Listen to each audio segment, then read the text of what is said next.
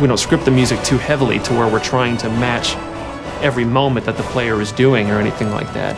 And it has a weird way of justifying itself to you. You feel like this big sweeping score as I'm rounding this bend and seeing this mountainous valley view is playing for you.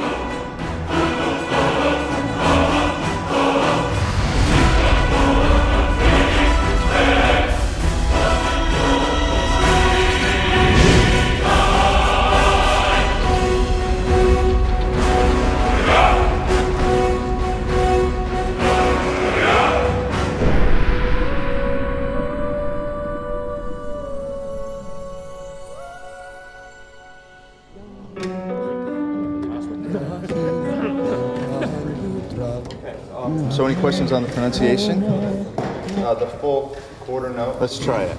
5, 6. I had this idea that the music for Skyrim would be the Elder Scrolls theme, but sung by a barbarian choir.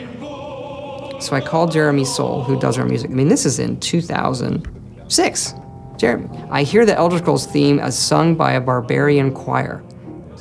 Okay, how are we gonna do that? I don't know. You know, what are they singing? They're singing this song in the dragon language to the theme of Elder Scrolls. Emil Paglarula, senior designer in this game, does a lot of the writing. He's able to come up with things, I don't know how he does it. Emil, can you write a song that works in dragon language that rhymes with the Elder Scrolls theme, when translated into English, also makes sense and rhymes? As the story goes, he kind of sat on it for a while and went home one weekend and heated up some mead and wrote the thing. He came in on Monday, there it is, and it was like, oh my gosh, this actually works. Or do you want a solid break right here? Let's go ahead and carry it. Jeremy Soule, his work on the main theme of the game set the tone for the rest of it. And eventually we went out to Los Angeles to Sony's scoring stage, and then had just a fantastic choir and choir director. Settle. And the choir was only made up of about 30 people.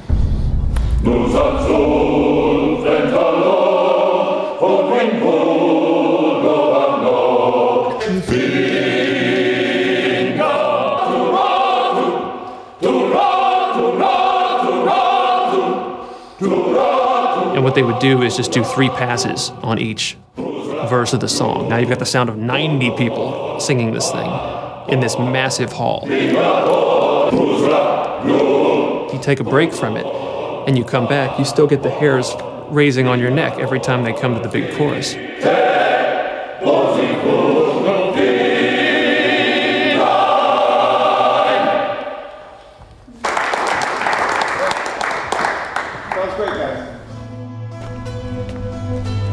We send you to plant some phony evidence in the Mark's house and then tip off the town guard. The rest takes care of itself. Sound like you can handle it?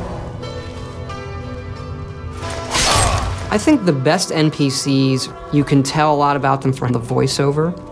But I still hear the call of the blood. We all do. It is our burden to bear. But we can overcome. That little bit of writing and how they say hello is, I think, like one of the hardest things to do. If it's the war you're referring to, I'm on the side of Whiterun. You know, in Oblivion, we had like 12 actors, and that was one of the complaints, is you walk into Oblivion and you hear a lot of the same voices. So for Skyrim, we want to definitely improve on that dramatically, and we're talking dramatically, like night and day. I would gladly retire from the world were such a day to dawn.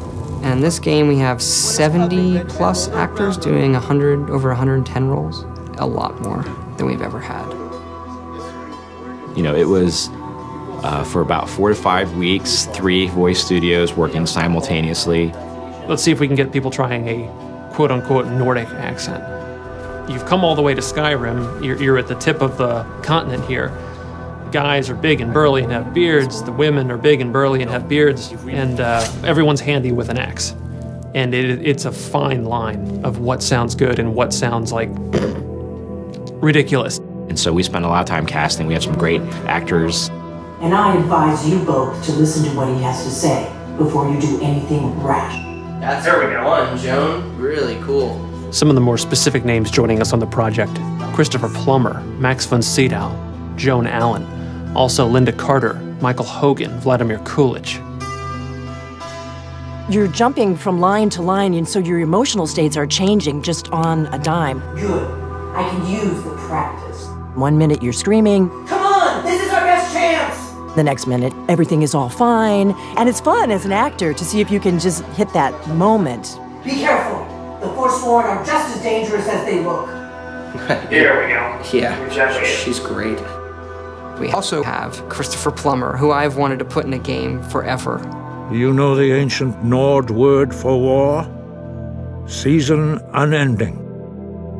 And so it has proved. The voices are all important, of course, in media like this. I've been 60 years in the theater and film, and this is the first video game I've done. Begone! Before even my philosophy has tested me on the breaking point. We are men of peace, and you are not. The process is fascinating, absolutely. So I'm enjoying myself thoroughly. They were perfect for the part to begin with, and I think everybody had a really good time. Oh, yeah. Right on the money. Thank you, sir. And now 22, we're moving on to a different lesson. No doubt, the appearance of a dragonborn at this time is not an accident. Your destiny is surely bound up with the return of the dragons. You should focus on honing your voice, and soon your path will be made clear.